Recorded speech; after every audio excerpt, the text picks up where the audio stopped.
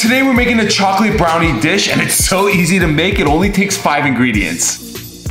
Boom. That is just ridiculously amazing. First, we want to mix together 3 cups of crushed up Oreos, 2 teaspoons of baking powder, and 1.5 cups of milk. Pop this into a 350-degree oven for about 15 minutes.